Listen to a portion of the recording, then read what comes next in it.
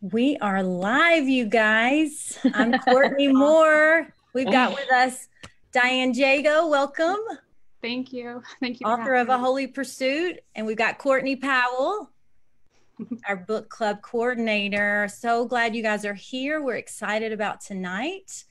I'm always trying to make sure we're live. Everybody's good. We're live, right?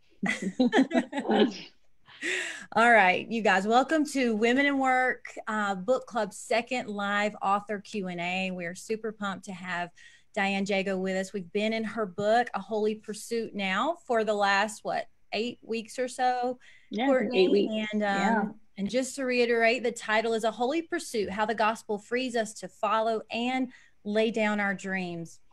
It's been a great read. We're excited to chat all about it tonight. Let's see. Courtney, tell us a little bit about the book club, and then we'll go back and kind of give an overall vision and mission of what Women in Work is all about. Yeah, okay, so we launched the book club. This is our second book.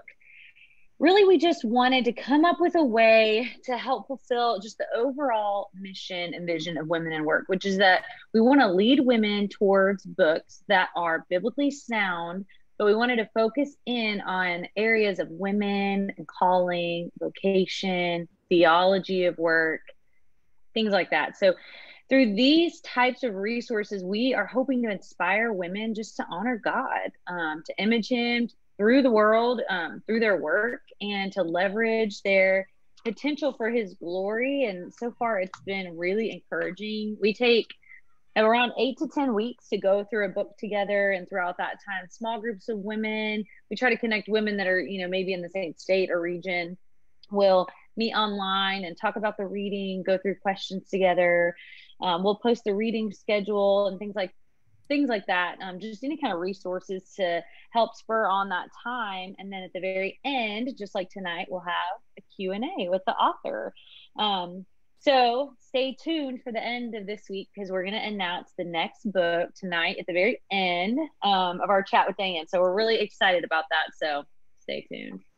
That's right. That's right. And so if you guys are just learning about Women in Work, maybe you heard about this event tonight from Dianne's social media, or, a friend shared this on their Facebook page. We just want to welcome all of you here. And just to follow up with what Courtney said, just to let you know why we exist.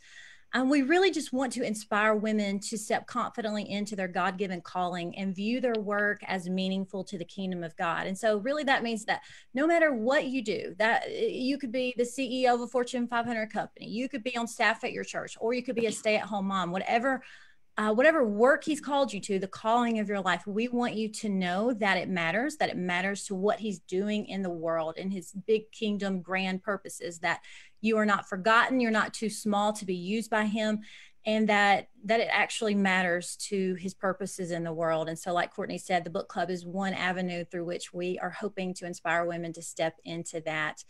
And I don't know, Courtney, you mentioned the discussion groups. My group, I have been in the same group for the past 2 books, and it has been such a treasure. We had actually planned the book club before the coronavirus came about, you guys. And so we had already decided we would probably do a ton of Zoom chats for just the online discussion. And in my group, I have a woman who women in my hometown, in the town I live in, and also in a different state. And so it's just been so much fun to connect with women and hear how all of us are interacting. And it's just been really encouraging to see these women step into what He has and talk about the book. And so just to mention our last read, if you are just, discovering Women in Work and our book club, our first read that we finished up a couple months ago was Worthy, Celebrating the Value of Women. And that was written by Elise Fitzpatrick and Eric Shoemaker.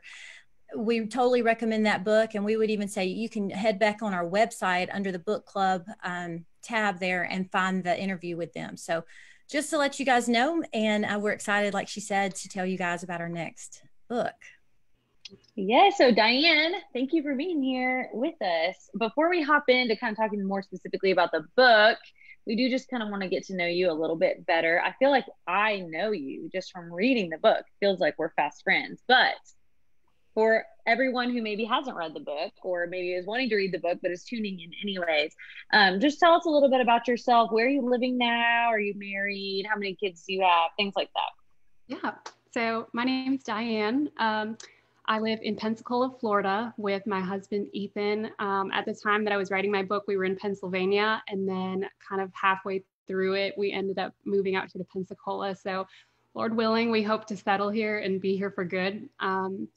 And in the book, I talked about just our military journey. And so we're actually transitioning out of the military life and transitioning into him taking on a pastoral position at our local church. So yeah, so that's exciting. And we have 3 kids. I have a son, Caden, who's 9, a daughter, Sky, who's 7, and then a 5-year-old whose name is Cora. And we run a family business called Deeply Rooted Magazine, which is all about glorifying God in womanhood. And we publish an annual issue. And so the topics of the magazine range from theology to recipes and DIYs.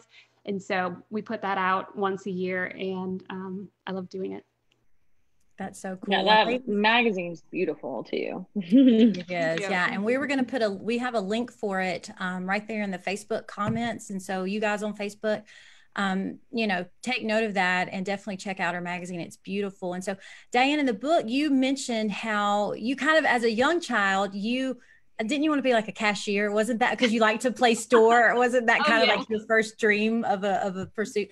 And then later you said that your English teacher in high school was just very influential in your life. So that kind of, you know, made you want to be an English teacher, right? Yeah. Yeah. But then it was like the Lord, like somehow you really began to love photography. Mm-hmm.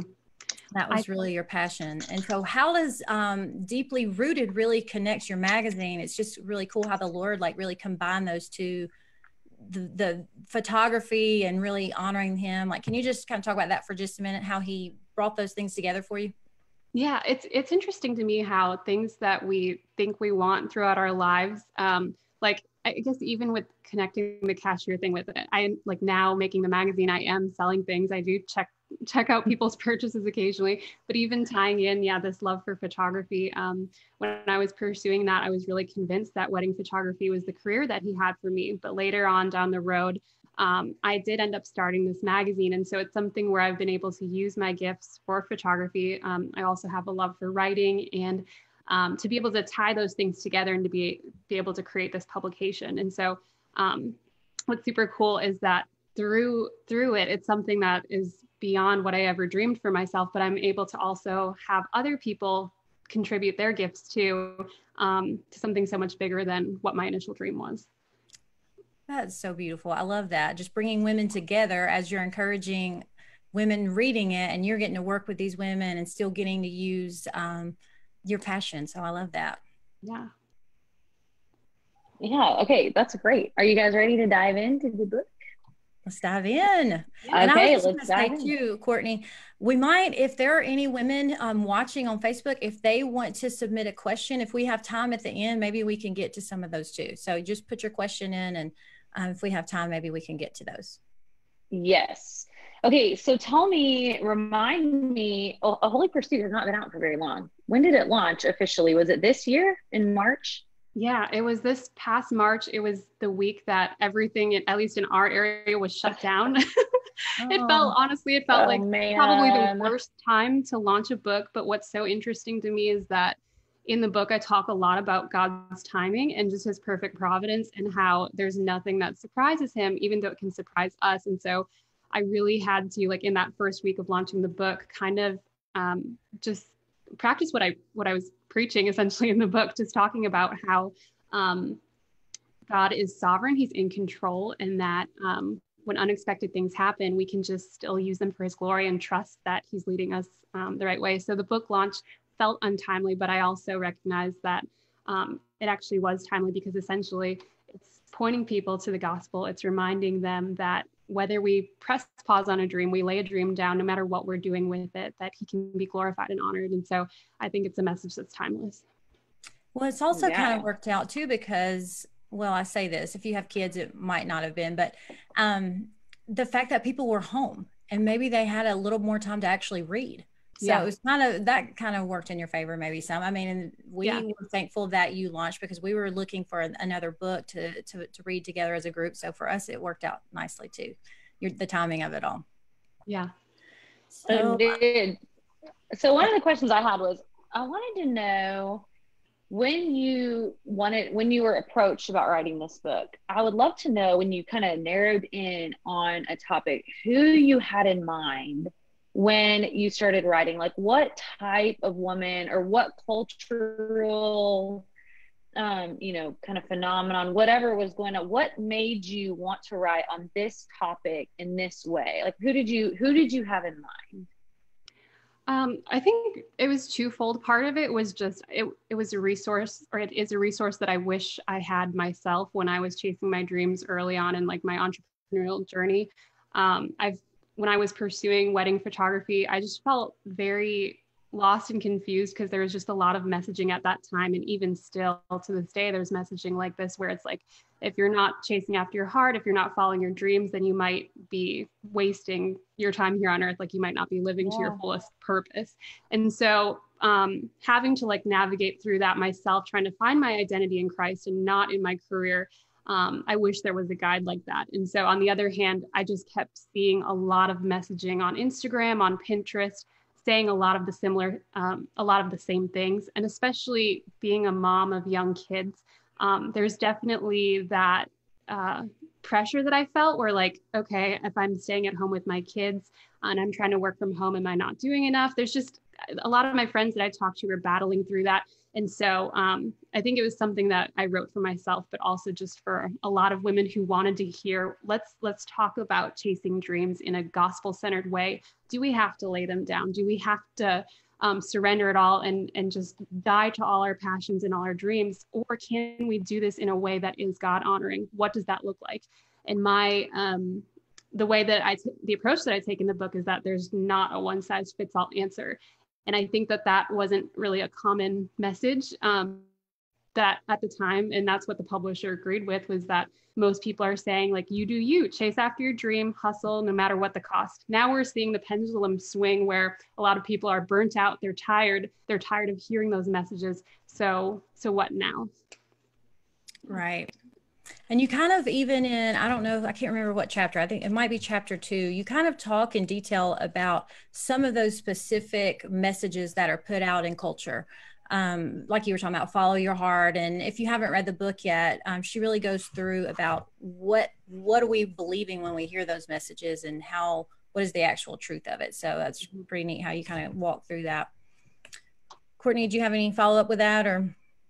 No, I think that's really helpful. I think that what you're saying is true. I mean, we're just totally bombarded with messages from the culture. But I think that there are messages that we're told or that we can feel as women in really conservative Christian culture too. That's kind of the opposite of what you're saying, where if you want to pursue a dream, or if you want to pursue something, you can be kind of looked down upon. And so I think like it's interesting how a lot of the time both extremes can be kind of working against each other, which is why what you talk about in the book, just going back to the foundations of the word, is really what needs to inform and shape the discussion. Mm-hmm. Exactly. Yeah. And so you've talked quite a bit just even now, but in the book, you were really like, you wanted to be a wedding photographer. It was serious business with you, right? Yeah. Oh, I mean, it was probably, I would just label it as an obsession. I think because when I had chosen to do English education, it was because I was mirroring what my mentor was. Like I wanted to be like her. She had helped me through just recognizing that I was like a really apathetic Christian, and she helped walk me like she discipled me. And so I was like, what is the best way that I can disciple young women? Well, I'll just be a teacher. And what kind of teacher do I want to be? Well, I'm good at math, but that seems boring. Let's try English. And so I took my classes and I realized I'm like, this isn't really for me, but I was kind of just selling myself a lie. Like if I get the degree, then maybe somehow I can do photography later on down the road. When I married my husband, then there was just kind of that I moved to a different state, and there was the freedom to be able to choose like what I wanted to do. And so I'm like, you know what? He's giving me the green light for photography. I'm just going to try it and I'm going to do it. And so it became something where it was my identity, because it's such like a visual, like you're posting your work, people are complimenting it, there's word of mouth, like it's just one of those careers where you have to showcase what you're doing. And so that was just really fueling this desire for glory for myself, essentially. And so it's not that wedding photography was wrong, it's just that my affections for wedding photography were greater than my affections for God. And so it was out of order and something needed to change. Yeah, and I thought it was interesting. You mentioned that there was one woman in particular, I think it was Jasmine Starr, that she had like chosen you to, I forget what, you had snapped you had taken a picture at some event of hers.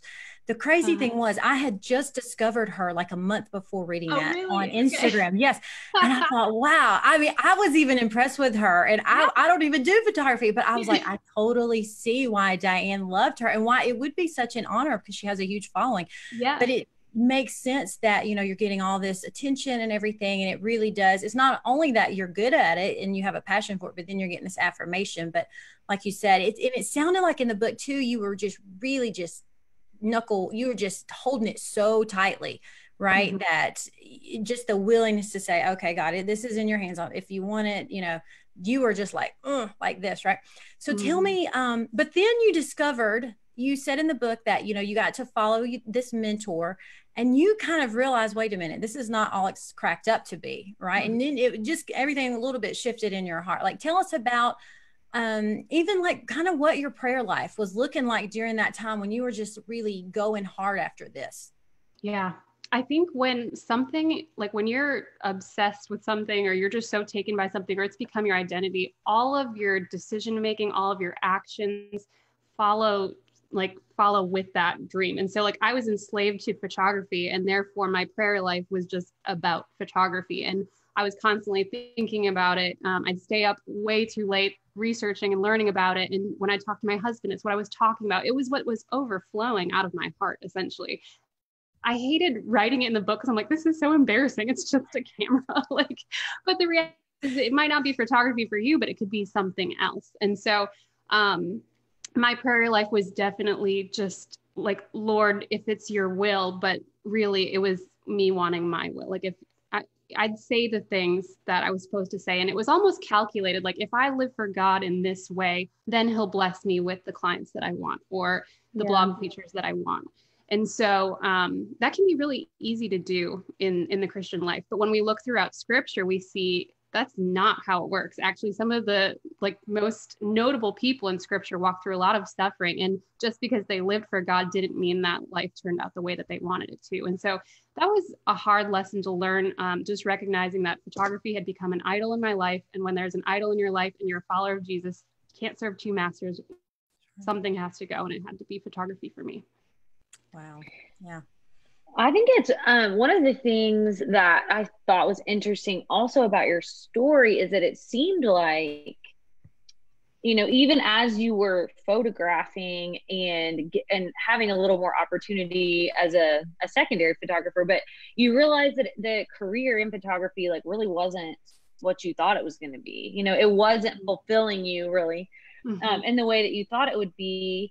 And so it's almost like it read in the book, it read as though your desire really kind of started to shift too, even as you were kind of getting what you thought you wanted.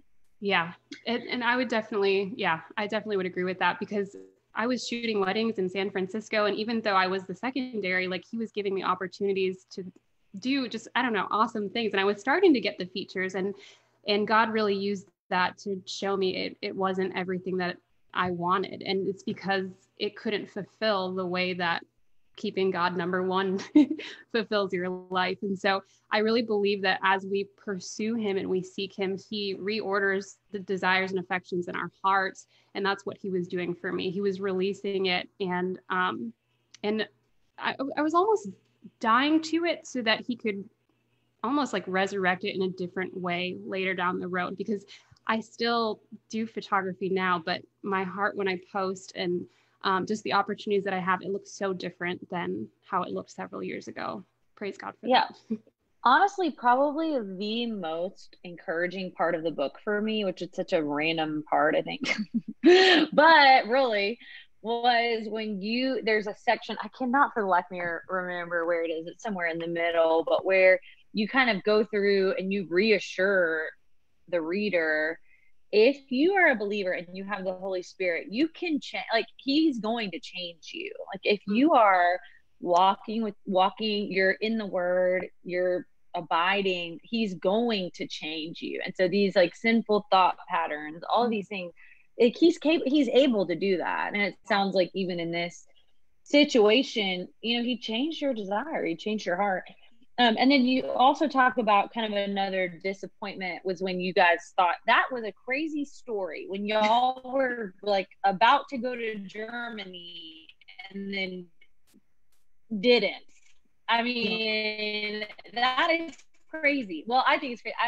I'm not as familiar with that. Might be normal. You had this big expectation that was kind of a letdown photography, and then you guys like were preparing to go to Germany, and then right at the last minute that was taken away. So what do you feel like the Lord was teaching you through the experiences of not having your dreams fulfilled? We know that now you have a magazine, you're getting to encompass all these things, but what do you feel like was the most important lesson that God was teaching you through the unfulfilled dreams? I know we talked about he was crushing idols, but is there anything else that just kind of sticks out to you that God was teaching you during that time?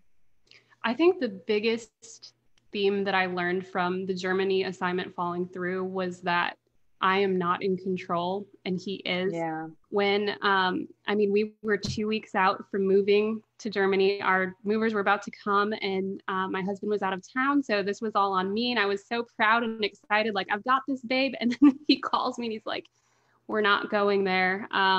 We had to move when our house was sold. It was a very difficult, like I seriously had an adult tantrum in my heart. I was just destroyed because there was nothing I could say. There was nothing I could do. The military had the final say. And that was very tough for me to walk through. But what's super cool is that was like, and I guess any barriers that I had up, I feel like he tore down. I just felt vulnerable, bare, like I had no idea what our future would look like. It was very uncertain.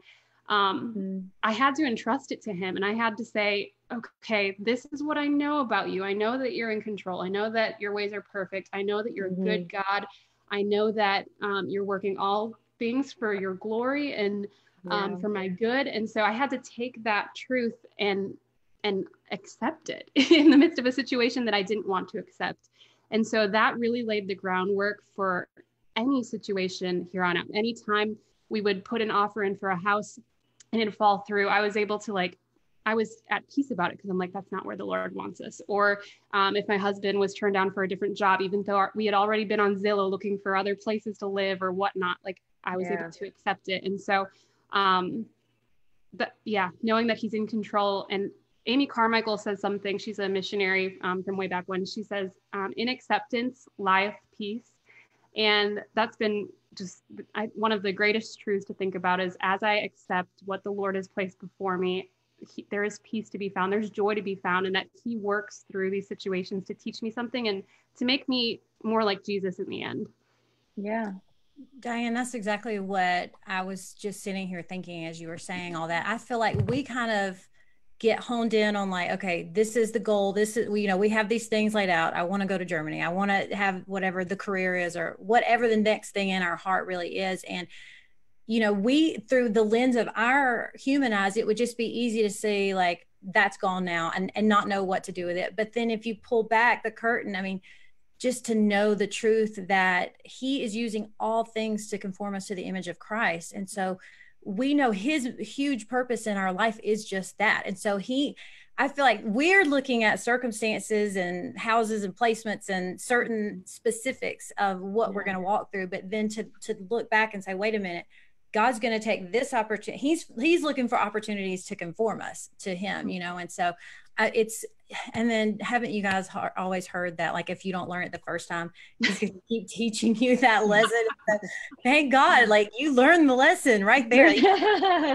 Well, I say knock on wood, who knows what the future is, but thank the Lord, like you learn that. And now you can walk forward. And I just even feel like with the Deeply Rooted magazine, It was such a pleasure. It feels, just hearing you talk about it, it just feels your heart is just so changed. And so it's that hold and all of that. Anyway, he's just using all of that, and you're looking more like Christ as you pursue these different things. So anyway, I just kept thinking of that, and then you actually said it. So it was kind of funny. That's super cool. Yeah. So one of the things just in the book you talk about is, it just sounds like your perspective of women pursuing dreams, you know, going forward in the things of their heart. It sounds like what you're really getting at is that all of these things should really just be out of the overflow of our relationship with the Lord. And honestly, that kind of language and that thought and sentiment is so what Women in Work is about. We really want women rooted, this is your word, but actually Colossians, but, you know, rooted in him, so that all of what we do and carry out is worship, no matter what it is. And so I love the chapter, I think it was chapter 5 in your book, when you really talked about abiding in Christ, and how, I mean, just John 15, really, how if we are in him and connected to him, all of these things overflow. So anyway, can you just talk to us a minute about that, and just how, you know, it's honestly, it's just essential, right, for us to abide in him, and talk to us about how the Spirit of God really is the one who empowers us to please him in these endeavors that we're hoping to pursue, you know? Yeah. You had, when you were just talking for the question before this, you had mentioned how, like, our purpose is ultimately, you said it in a simple sentence, our purpose is to be conformed into the image of Christ. And I think so often when we think about career, when we think about all these different things, it's easy to just get lost in our deadlines, to get lost in everything that's before us. And so we're recalibrating our mind as Christians to recognize that, like, we are here for God, period. And he does use all things. And so that means that in order for us to stay on track with him, we have to abide in him. We have to spend time with him. We have to be in communion with him. And so that practically looks like Bible study. It looks like praying. It looks like being involved in church community. It looks like just discipleship. And it's so important for us to do that, because we have to stay within that mindset so that we're not affected by the people telling us that what we're doing isn't enough, or we need to be doing more, or whatnot. And so, sorry, I'm trying to regain my thought of what the actual question was. Sorry. Just about the importance of abiding in him, and how really it's his Spirit. Oh yeah. That empowers us and really enables us to do it, you know? Thank you. Yeah. So in order for us to do that, we don't do that in our own strength. I've tried it and it doesn't work, because you either fall into legalism, or you just get burnt out and you're tired and you quit and you say you can't do it.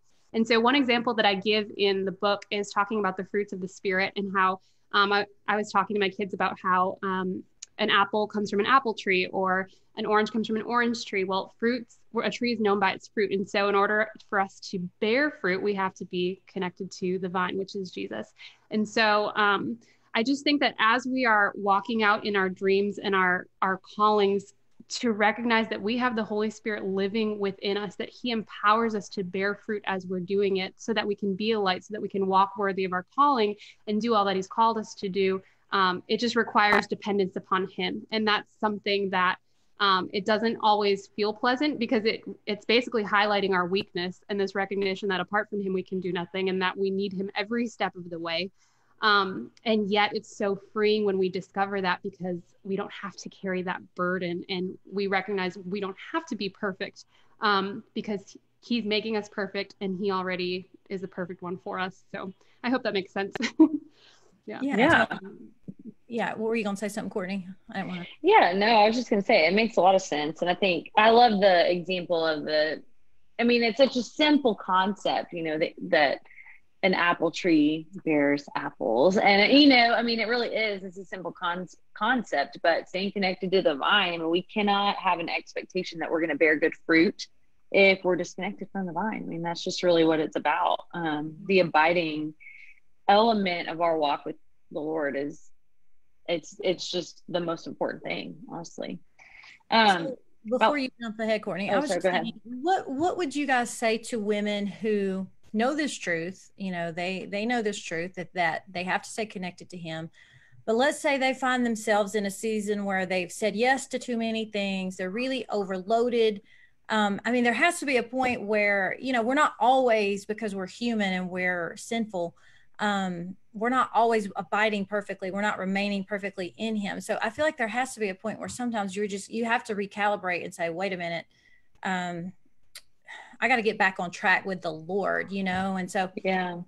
I don't know, are there any specific things y'all can, or Diane, that how you might encourage women to, I guess, honestly, it's just toward repentance, right? I mean, just getting back to fellowship with him so that you are empowered and you're not walking in your own strength, you know? Yeah.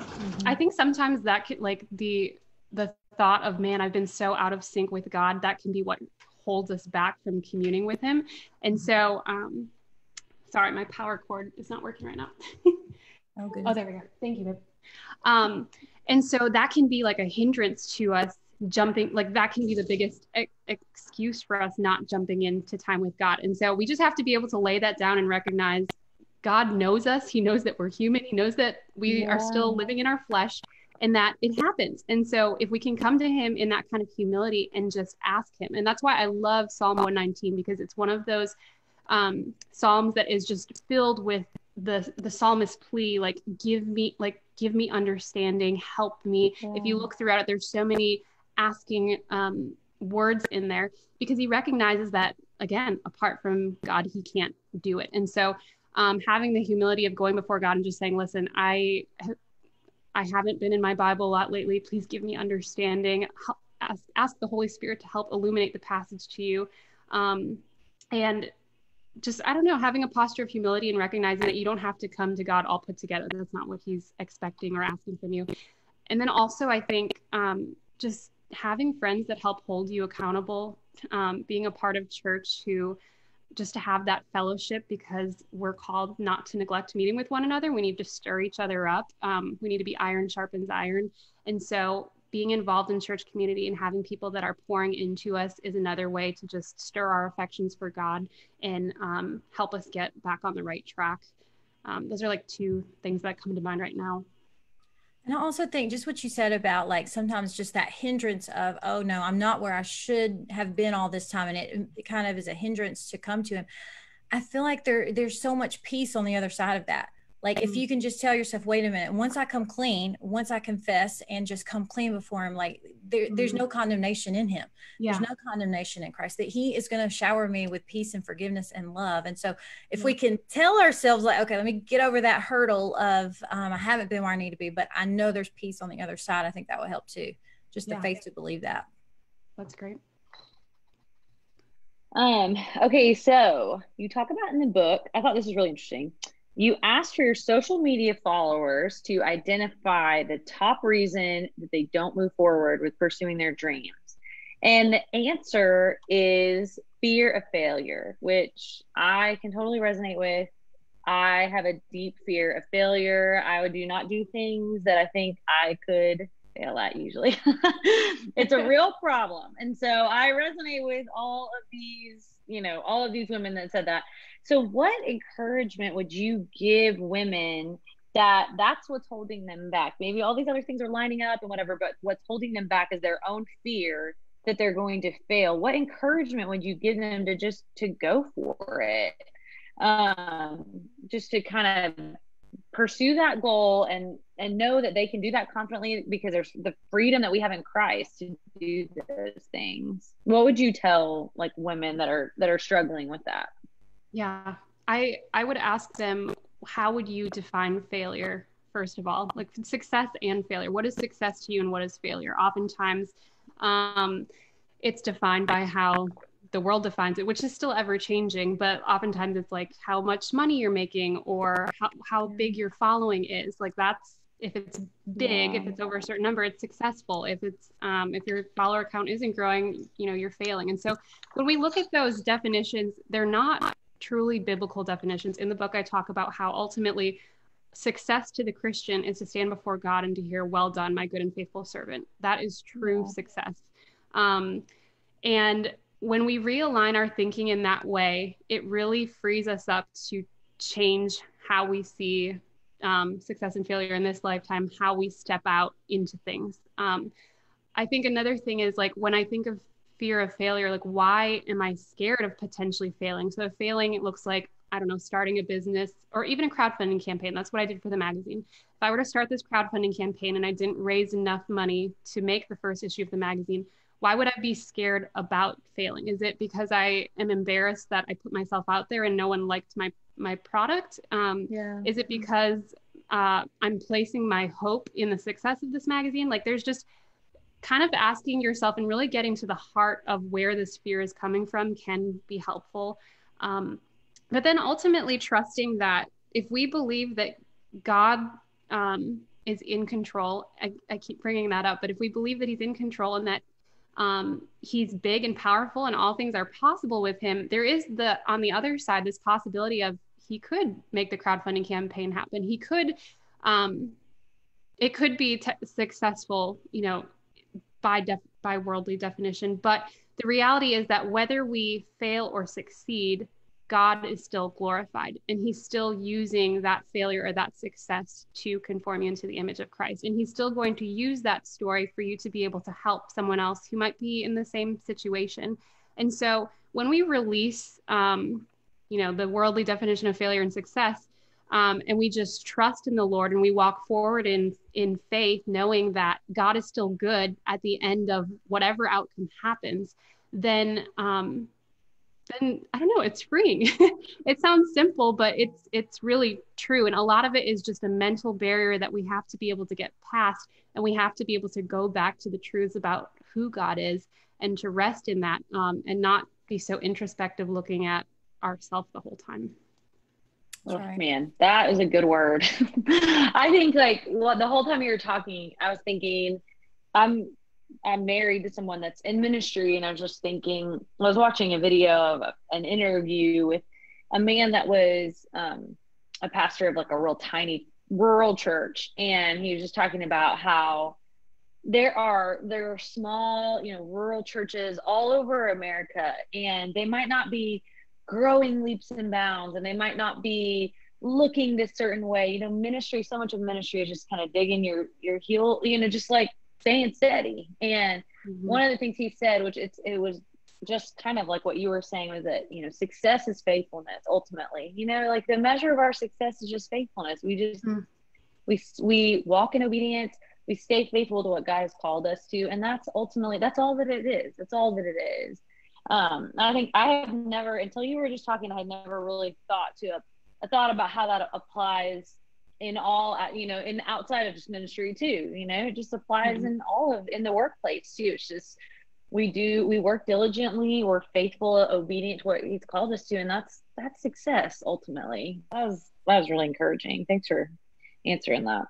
Yeah. Well, and the other thing I was thinking when you were talking, as soon as you said, well done, good and faithful servant, that, in fact, if you go back and look at that, the parable of the talents, when Jesus says, okay, you guys know the parable, but that is where that statement comes in. Well done, good and faithful servant. You've been faithful in a little, so I'll give you more. It's through these workers being faithful to either, invest wisely, and they produce all this other fruit, so I just think that's so fitting for just, that's our main goal. And the fact that it comes after that parable, which to me is just all about like serving the Lord with your fruit in your life, and the gifts he's given you. But the other thing I was thinking about, a motivator for overcoming the fear of failure is, and you talked about this a little bit in the book too, is the first and second greatest commandments. First, love the Lord your God. But the second one, love your neighbor.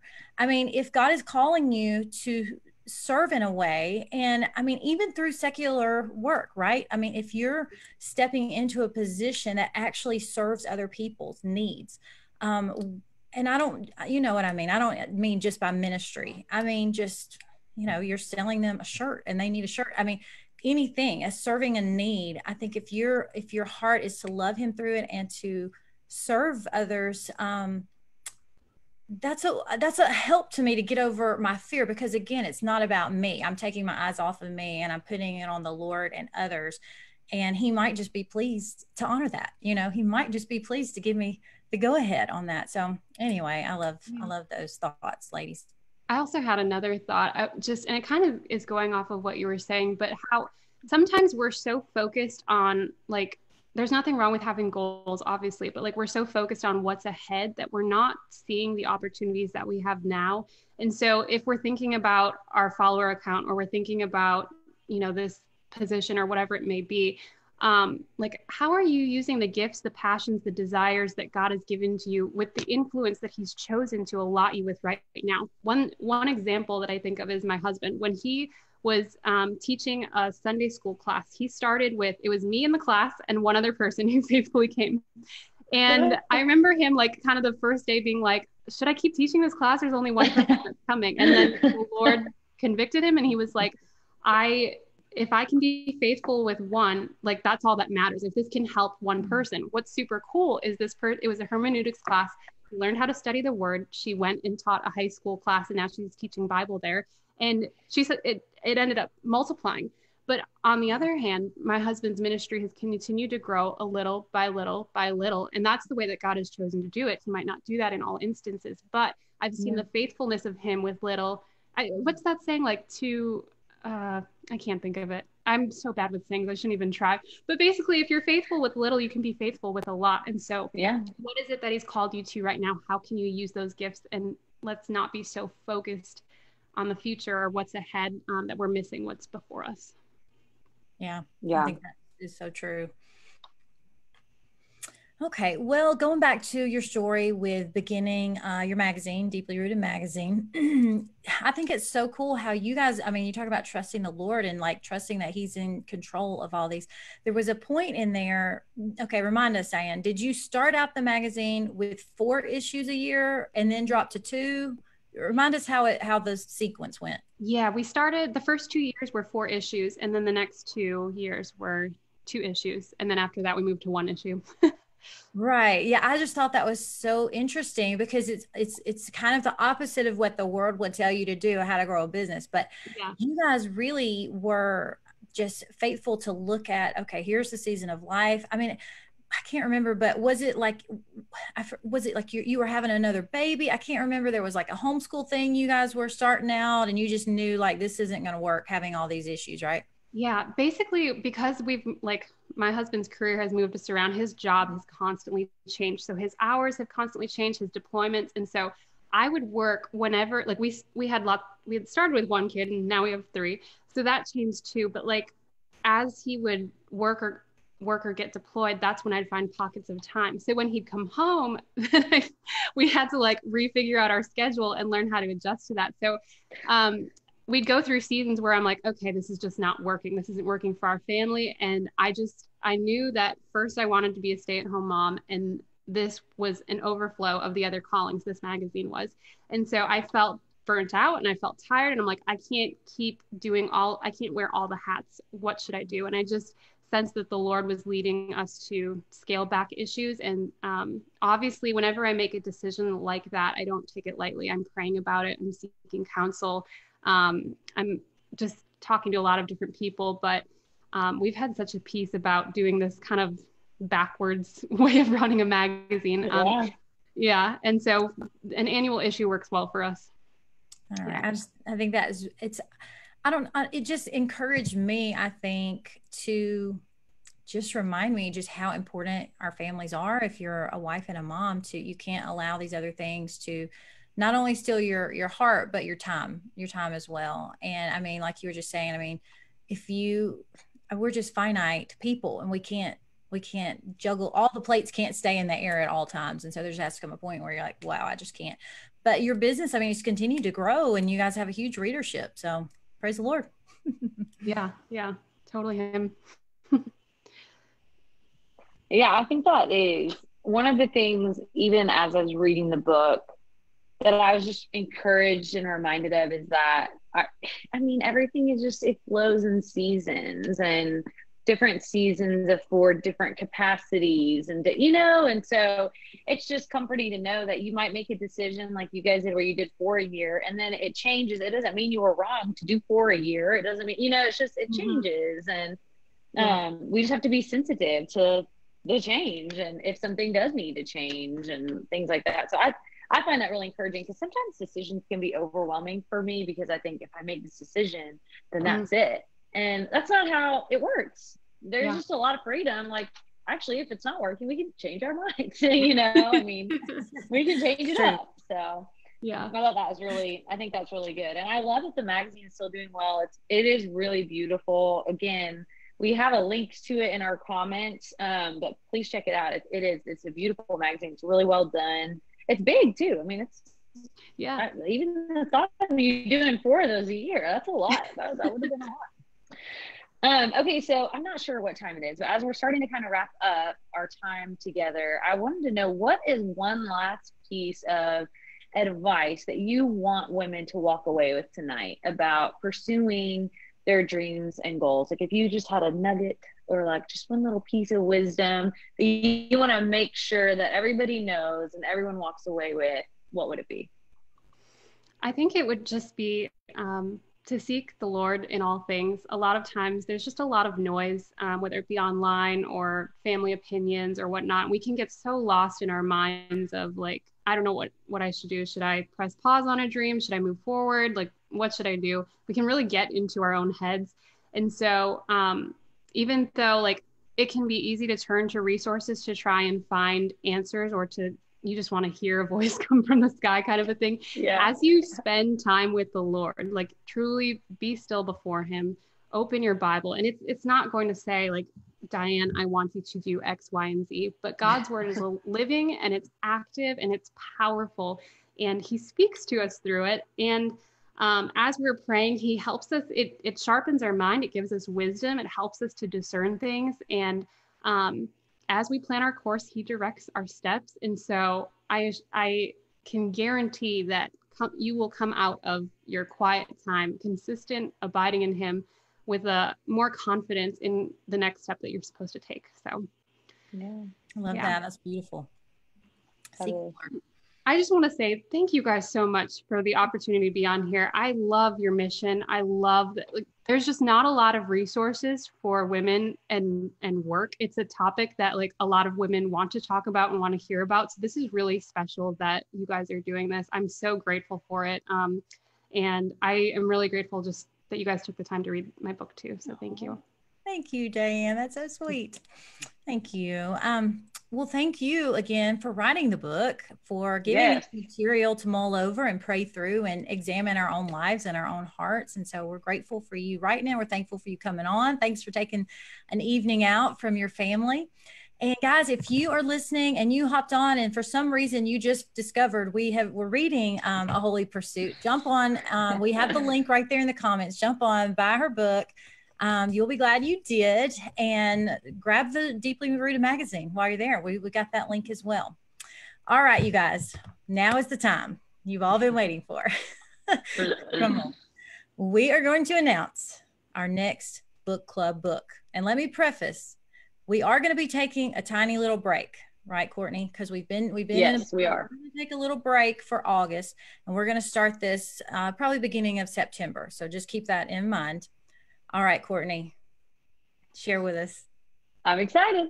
Okay, so the next book we're going to be doing is called Made for More, An Invitation to Live in God's Image. It's by Hannah Anderson, and I'm really pumped about it. So she's written a couple different things. She has a book on discernment, and she has a book called Humble Roots. And all of her books are really good, so you can check any of them out. But we're going to link specifically to this one.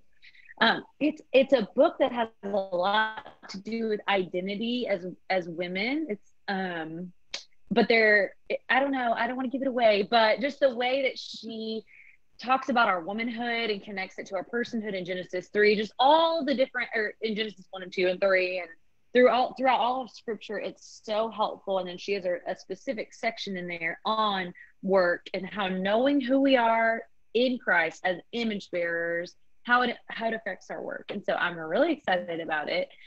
It's going to be great. So like Courtney said, we're not going to start right away. We're going to take a break. We all need a break, right? We all need a break. So we're going to hopefully launch beginning of September. And then Hannah has agreed. She's going to do a Q&A with us as well at the very end. So I'm really excited. So be sure to buy a copy of that before we get started.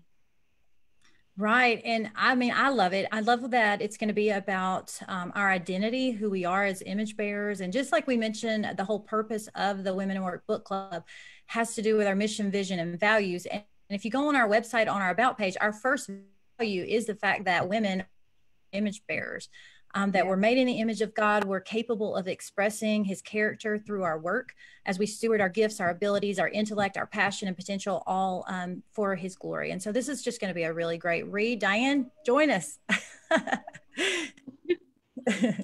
Anyway. Yeah, I've heard great things about her books. I haven't read it, but her Humble Roots is on my stack. So it's really good. That's a good one to start with. The other thing is, if you just are listening and you're like, I'm in, I know I'm in, I'm joining this book club, and you're just ready to go, we have a form we would love for you to fill out. It should be heading into the comments right now. Just let us know that you want to be a part of this.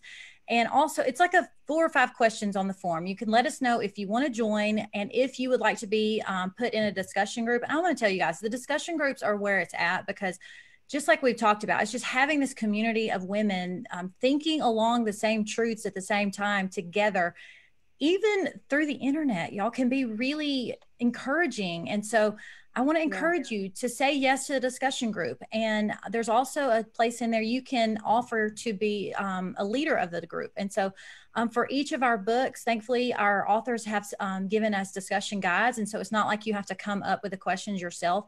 We will provide that for you, but you just decide, I'm going to be the ones that ask the questions and lead the discussion. So we're super excited. All right, we have one last announcement. Another initiative, Dianne, that you might not know we've got going on right now is what we've called the Women in Work Summer Series. And so each month in June, July, and also in August, we have been interviewing a woman talking about her work. And so guys, head to our website to see our interviews with Whitney Capps. She's a Bible teacher, and she just gave some, oh my goodness, some life-giving encouragement in June. Last month, we just met with Michelle Rigby Assad, who was a secret agent, you guys, in the CIA. Not making that up. She's a Christian. Her view of work, the whole thing, it was fascinating, Dianne. And so I want to tell you guys, put a reminder on your phone. It is August 18th. I think it's the 18th. It's a Tuesday night, 7:30 p.m. Central, the same thing we've been doing. It is with Donna Gaines. Donna Gaines is several things. She is a wife and a mom. She is a pastor's wife out of Memphis, Tennessee. She's written Bible studies and books. She also, I think, right, Courtney, is she a former teacher as well? I think that's right. And the other thing is that she started a nonprofit, and this is what I'm really interested to talk to her about. It's called Arise to Read. And she's using her life as an educator basically to connect mentors with 3rd grade children who just need a boost in reading, right, in the public school system. And so, and through that, she's forming Bible studies to just love on these children after school. So it's just going to be a great time, you guys. So that's August 18th, Tuesday. So mark your calendar for that. And again, you can go on our website and look under events and find the videos to the past months, as well as info about Donna Gaines coming up. So again, thank you, Dianne, for being here. This has just been really encouraging. It's been fun. Thank you so much for having me. All right, Courtney, any last words before we log off? No. Nope. All right. God bless you guys. Have a good evening. Thank you. You too. Bye.